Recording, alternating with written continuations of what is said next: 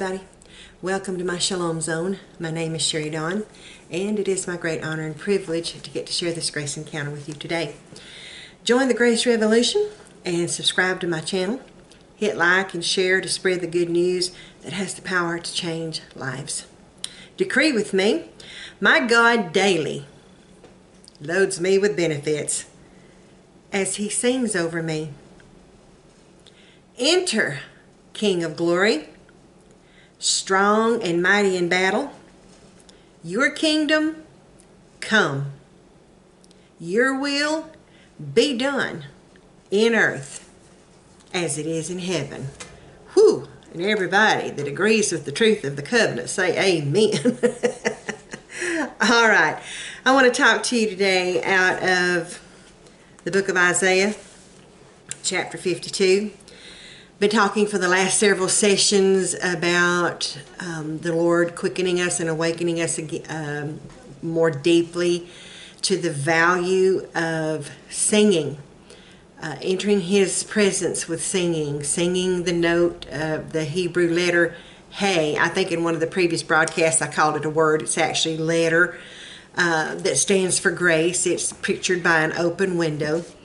And you're releasing your breath in order to say that. And since we've been made one breath with the Lord, we're releasing His breath as we're saying that and singing that. And I've just been sharing some things that He's revealed about that and about the songs in the night and all sorts of different things. But He has added another layer that I had not considered. So I want to share that with you today. Isaiah 52, verses 7 through 10. The scripture says, how beautiful upon the mountains are the feet of him that bringeth good tidings, that publisheth peace, that bringeth good tidings of good, that publisheth salvation, that saith unto Zion, thy God reigneth. And man, there's so many different directions you can go with that, and every one of them be good. But we're just going to try to stick to the basics today.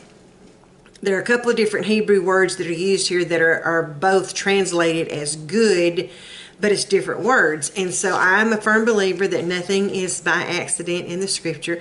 And so when God sees fit to inspire the people that are doing the writing to use a couple of different words, He has a reason for it. He's wanting to emphasize something or add a layer that might not have been considered otherwise.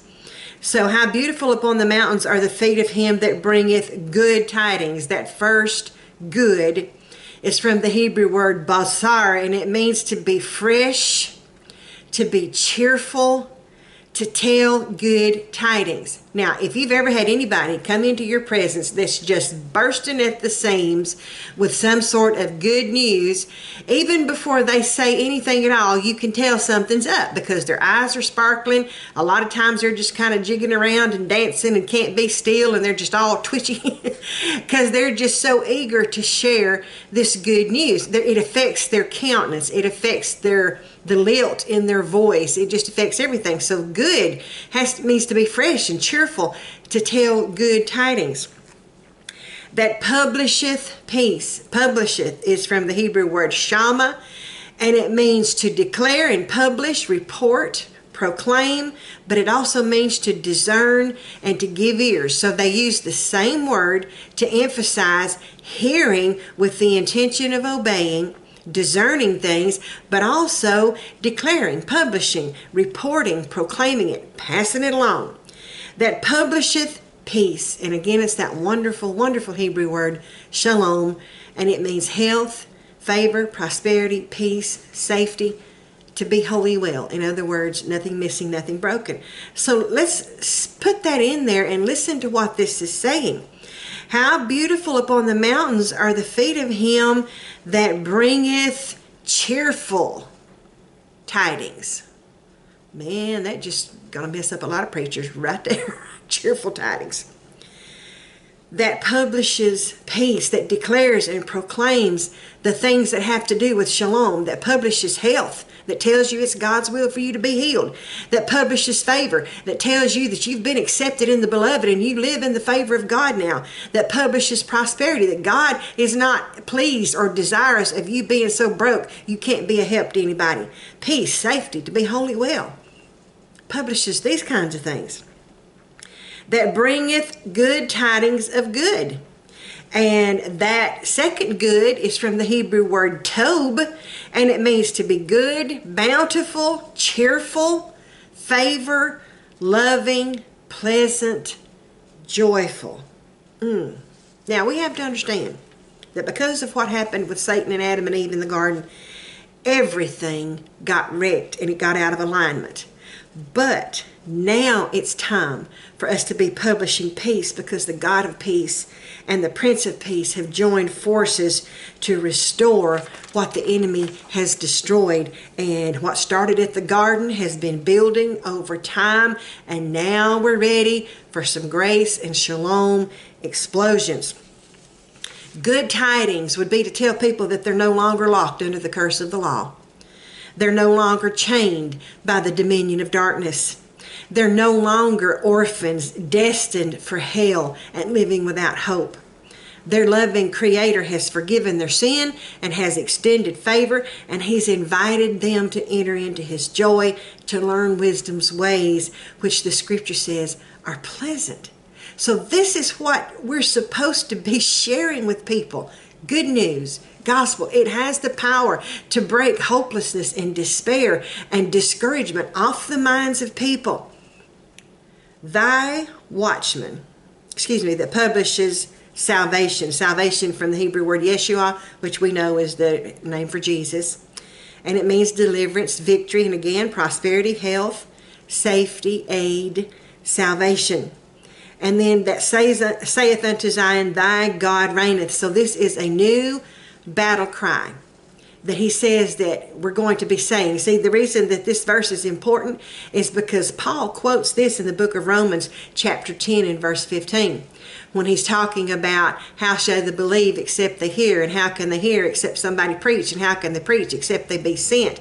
And then he quotes this verse, how beautiful upon the mountains. So we know that this is kicked into gear in the new covenant. So this gives us a time frame, an element that we can consider these things and realize this is talking to our generation. Okay? So we are to say, thy God reigneth. Now that's from the Hebrew word malak, and it means to ascend the throne, to set up, to rule, and to reign. Now, he's been working behind the scenes, so to speak, through his people, little here, little there, down through the generations. But now he's coming out into the open to overthrow the dominions and the principalities and the powers.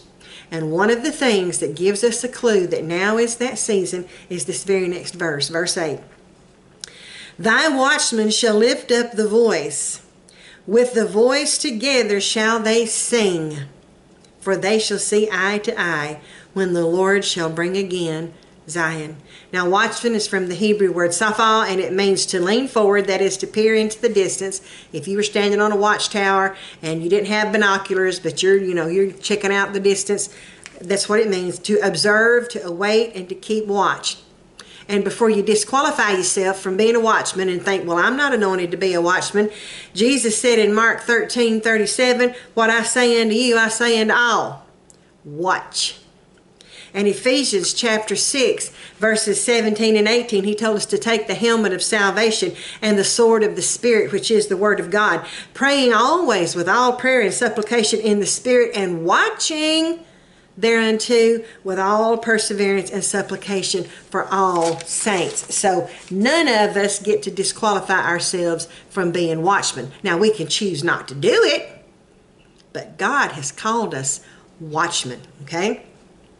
So we see from this verse that something has shifted because the watchmen are being inspired to sing. Now, I've shared with you on the past several sessions that I've recorded regarding the things that the Lord had inspired me to be singing in the Spirit, to sing the letter Hey, signifying an open heaven and the vibrations being released as I sing that, and it just tearing up the enemy's plans. But what I have not shared is that several times in the last couple of weeks, before I had a chance to tell other people that this was what was going on with me, they're just out of the blue telling me, you know what, I've just been singing. Just singing. I catch myself singing in the car, singing in the shower, singing at night. And they don't lay claims to being great singers with great voices. They're just all of a sudden, they're being quickened to sing. And then when I share what the Lord has ministered to me, their eyes brighten up and they realize, oh, this is a Holy Spirit thing. God is doing something here. Yeah, buddy, he sure is. Okay. Sing is from that Hebrew word ronan, and it means to creak. And I love that. Or emit a stridulous sound. To rejoice, to cry aloud, to sing aloud for joy. So again, I say, it does not matter if you cannot carry a tune. It does not matter if your voice sounds like a nail being scraped across a rusty bucket. If the Lord inspires you to sing, sing. And if you're in battle and it doesn't seem to be turning loose like it needs to, open your mouth and sing, because God chose praise to stop the enemy. I don't understand why it works that way. I'm getting a little understanding. He's showing it to me. But he's the one that ordained this. He understands what works in that invisible realm that we cannot see. And if we're going to navigate it successfully and successfully come through this end time generation, we're going to trust him enough to do what he says do.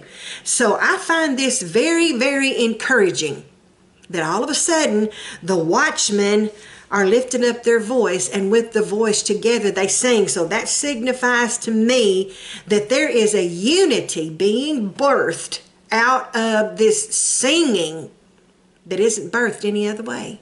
There's a coming together in the body of Christ where all focus is on Jesus and on what he has done and what he is doing, and it's producing a unity that cannot be achieved any other way.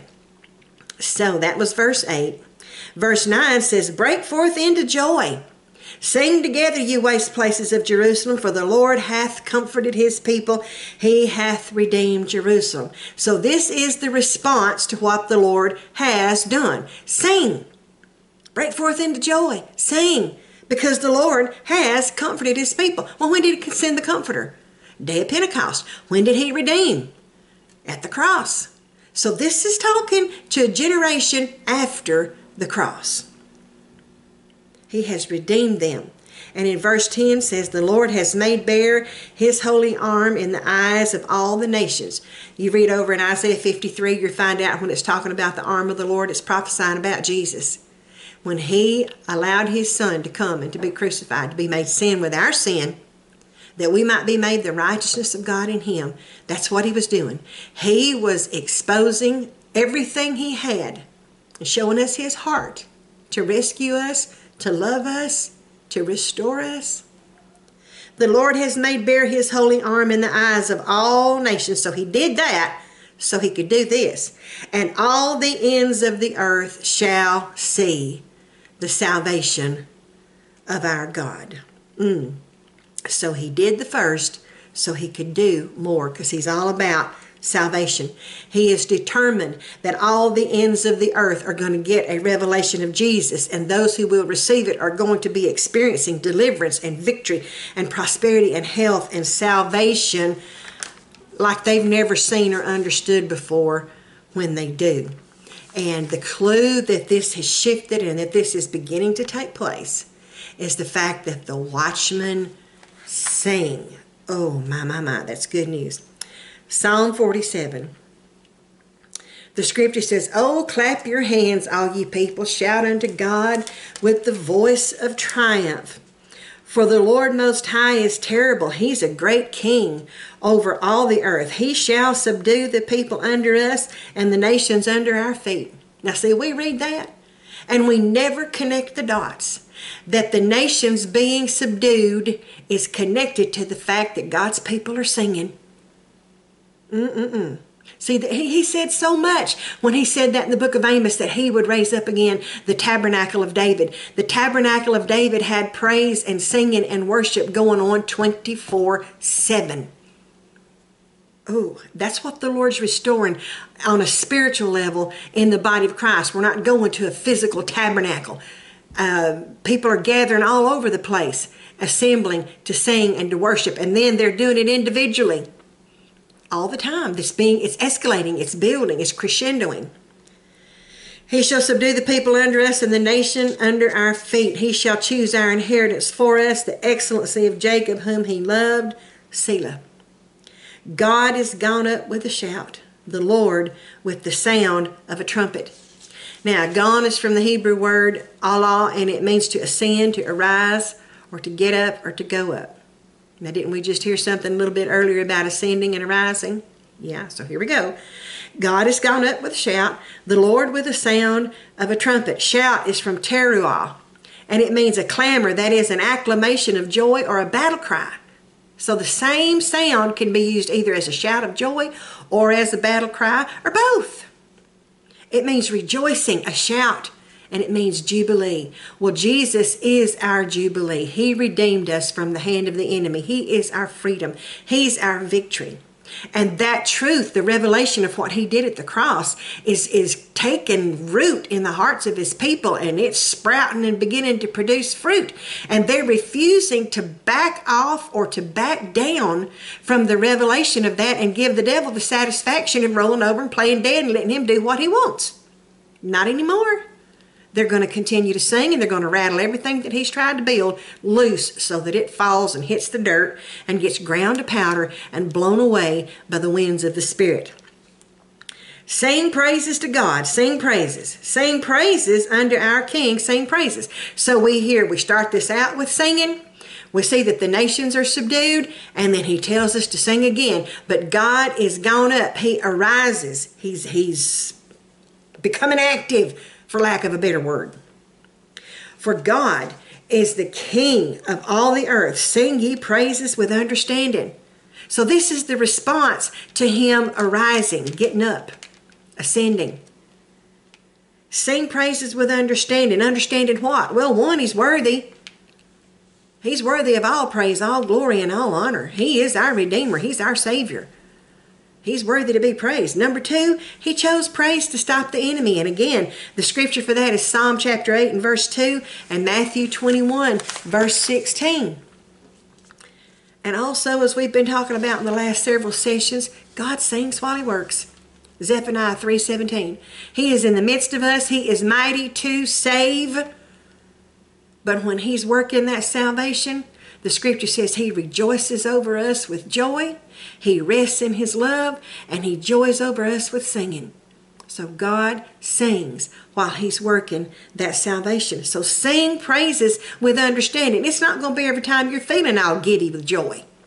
But he's still worthy of praise, and he still chose praise to stop the enemy. And singing, there's something powerful about singing that affects the spirit realm that just talking does not affect. God reigneth over the heathen. God sitteth upon the throne of his holiness. As we sing, whether we're singing songs, singing the decrees, singing Bible verses, or singing the letter Hey, he reigns. He exercises that dominion over the heathen. He invades enemy territory with his light and his love in order to work more salvation, in order to win nations. So we see again another picture that the dormant strength and power becomes active as God's people sing. He rises up. He just activates. The princes of the people are gathered together, even the people of the God of Abraham, for the shields of the earth belong unto God. He is greatly exalted. Shields is from the Hebrew word meganon. It means shield or protector or the defense. The protectors of the earth belong to the Lord. The defense of the Lord, the earth, it's his. And he delights in doing it. But the princes is from the Hebrew word nadib, and it means the voluntary, generous. The prince, the willing, hearted. That reminds me of Psalm 110 and verse 3 that says, thy people shall be willing in the day of thy power. So he's activated as they begin to sing. And he's showing us the watchmen are beginning to do just that. Well, what can we look forward to as a result of that? Revelation chapter 11 verses 15 through 17 says, the seventh angel sounded. There were great voices in heaven saying, the kingdoms of this world are become the kingdoms of our Lord and of his Christ, and he shall reign forever and ever. And the 24 elders which sat before God on their seats fell upon their faces and worshipped God, saying, we give thee thanks, O Lord God Almighty, which art and wast and art to come, because thou hast taken to thee thy great power and hast reigned. Now that used to just fry my circuits. Because I would read that and I would think, God, why would you be taken to your power and reigning? You're our power. You created this whole universe just by speaking words. What does this mean, taking your power and reigning? And I would kind of see into it a little bit, but it would never just be really, really clear until I began to get the understanding of what he ministered in Psalm 118 and verse 14. The Lord is my strength and my song, and is become my salvation. That strength, that dormant power, might, becomes activated, brings to pass my salvation, Yeshua, the deliverance, the safety, the aid, the prosperity, whatever's needed. And the song is the bridge that connects the two, the difference between the two. So that dormant power becomes active as God's people begin to get in agreement with him in the salvation being worked as they sing. Thou hast taken to thee thy great power. That's from the Greek word dunamis, and it means the miracle working power, the might, the force, the strength, the ability, the abundance. See, his people are willing in the day of his power. That word willing in the Hebrew, it means spontaneous. And that's what's happening. We're seeing people just spontaneously break forth into song. They haven't been noted for singing. All of a sudden, the Watchmen are singing. And then they start meeting up and talking to one another, and they realize, hey, yeah, there's something going on here. Holy Spirit's doing something. Reigned is from the Greek word basilio, and it means to rule or to reign. So he's gone from dormant power to active power. What happened to trigger that? Well, I'm persuaded that the preachers finally began to start publishing good tidings. And the watchmen finally began to sing. And the saints begin to be joyful in glory and to sing aloud upon their beds, like it says in Psalm 149. He put new songs in our mouths because the song, the rejoicing, is the bridge between the dormant power and the active power that is manifest as salvation. Whew. And I have a really hard time not just going ballistic over that. I'm trying to control myself. Don't want to be scaring people on YouTube. But I'm telling you what, I am excited about this. Psalm 93. One of the things that he told us in Isaiah 52 to be declaring is unto Zion is, thy God reigneth. And it's a battle cry. We're not backing down. We're not giving up. We are not playing into the distractions or the dismay or the discouragement, because our God is not dead. He's not asleep.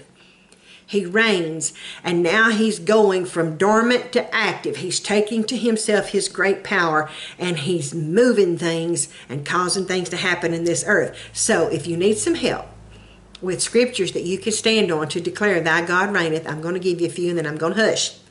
Psalm 93 verse 1, the Lord reigneth. He is clothed with majesty. The Lord is clothed with strength, wherewith he hath girded himself. The world also established that it cannot be moved. Thy throne is established of old. Thou art from everlasting. Yes, we want to be declaring that the Lord reigns. Psalm 96. Oh, sing unto the Lord a new song. Sing unto the Lord all the earth. Here we go with the singing again. Sing unto the Lord, bless his name, show forth his salvation from day to day. Speak it out, tell about it, talk about it, sing about his salvation, his rescue, the safety, the deliverance, everything that he's made available to us in this new covenant of grace and peace because of the death and the resurrection of the Lord Jesus. Sing about it. Declare his glory among the heathen, his wonders among all the people. For the Lord is great and greatly to be praised. He is to be feared above all the gods. And so here we go in the same context of the singing and declaring his glory and his salvation. We're dealing with those unclean spirits, the fallen angels, the demons that have set themselves up as gods with little g's. He's to be praised above and feared above all the gods, for all the gods of the nations are idols, but the Lord made the heavens. Not one of those demons can say that. And that's the reason that the writers of the scripture just every once in a while would speak out. He is the God creator of heaven and earth, the creator God. That's who we serve. Honor and majesty are before him. Strength and beauty are in his sanctuary. Give unto the Lord, O you kindreds of the people. Give unto the Lord glory and strength. Well, how am I going to do that? Give unto the Lord the glory due unto his name. Bring an offering and come into his courts. O worship the Lord in the beauty of holiness. Fear before him all the earth. Say among the heathen that the Lord reigneth. The earth or the world also shall be established, that it shall not be moved. He shall judge the people righteously. Let the heavens rejoice, and let the earth be glad. Let the sea roar, and the fullness thereof. Let the field be joyful, and all that is therein. Then shall all the trees of the wood rejoice before the Lord, for he cometh. He cometh to judge the earth. He shall judge the world with righteousness, and the people with truth. So many times people read that judge and they think the great white throne judgment, and they think hellfire and brimstone, and they never think about the fact that because the people have been making intercession, because they've been crying out for the salvation of the nations, that's what he's showing up to do. And he's going to do it with singing. Glory to God. Psalm 97. The Lord reigneth, let the earth rejoice. Let me say that again. The Lord reigneth. Let the earth rejoice. He's taking to himself his great power and reigning, and the people that are in agreement with him are going to rejoice. The people that hate him, not so much. The Lord reigneth. Let the earth rejoice. Let the multitude of the isles be glad. Clouds and darkness are round about him. Righteousness and judgment are the habitation of his throne. A fire goes before him and burns up his enemies round about. Can you just see the fire of God arcing out from around that throne, and these principalities and dominions and these little slimy demons that are flitting around everywhere, just frying their nasty hides? Ooh! His lightnings enlightened the world. The earth saw and trembled. The hills melted like wax at the presence of the Lord, at the presence of the Lord of the whole earth. The heavens declare his righteousness, and all the people see his glory. Amen. Yes, they will. Confounded be all they that serve graven images, that boast themselves of idols. Worship him, all ye gods. Now, those false gods, those demons, they're not going to worship him with an attitude of worship and praise like we do. But by grannies, they are going to bow their knee and declare that he's Lord. And that is a type of worship, of acknowledging his greatness. Zion heard and was glad, and the daughters of Judah rejoiced because of the judgments of the Lord. For thou, Lord, art high above all the earth. Thou art exalted far above all gods. You that love the Lord, hate evil. He preserveth the souls of his saints. He delivers them out of the hand of the wicked. Light is sown for the righteous, and gladness for the upright in heart. Why would he sow gladness for us? Because there comes a time when there's going to be a harvest of that gladness. And I'm persuaded it's as the watchmen are starting to sing. Rejoice in the Lord, you righteous, and give thanks at the remembrance of his holiness. Glory to God. Amen. Let me bless you. The Lord bless you, O watchman, and awaken you to sing as he takes unto himself his great power and reigns in this generation. The Lord inspire you and expand your vision of victory. The Lord preserve your going out and your coming in as he prepares you for your role in this harvest season. Great grace be upon you and your family. May you live to be 120. Hope you said amen. Let us pray. Ooh, Lord. Oh, you are so cool. I love the way you declare the end from the beginning, and we just read over it and don't even catch it till you start turning the lights on. And then all of a sudden, everywhere we look, we see a thread of it throughout the scripture. So praise you, Father, once again, that you rest in your love over us, that you sing over us, and now you're inviting us to join in the concert. Thank you, Lord, that it confuses the enemy. Thank you, Lord, that it pulls out from under him all of the foundations that he's built and all of the junk that he has tried to use to destroy and deceive and to dismay the people. And it just shatters all of the walls that he's erected to try to keep people separated from your love. They're just collapsing and falling around him. Lord, we praise you because you're worthy. All glory and dominion be unto you in Jesus' mighty name. Amen. All right, dear friend. You have an absolutely fabulous day, and I will talk to you later.